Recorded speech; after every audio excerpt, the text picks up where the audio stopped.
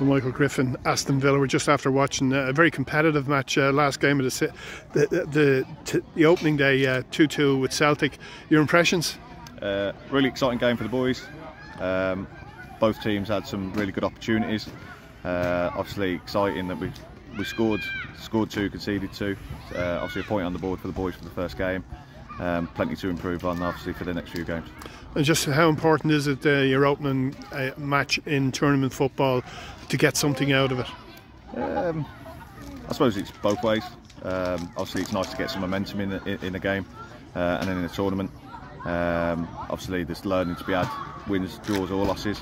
Obviously they're only 10, 11, 12-year-olds, these boys, so as I say, they'll be happy to get a bit of momentum. Equally, they'll probably be disappointed not to get all 3 points.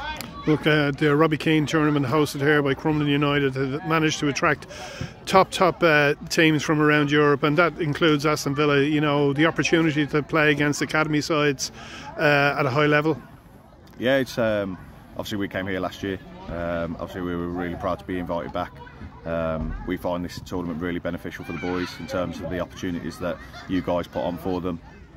Playing obviously in front of the crowds a big benefit for the boys, and getting used to the hostility sometimes, having excitement go really high, having disappointment go really low, and obviously it's an opportunity for us to play against some different teams that we don't always get to play week in, week out. Right. So that's one of the positives for us.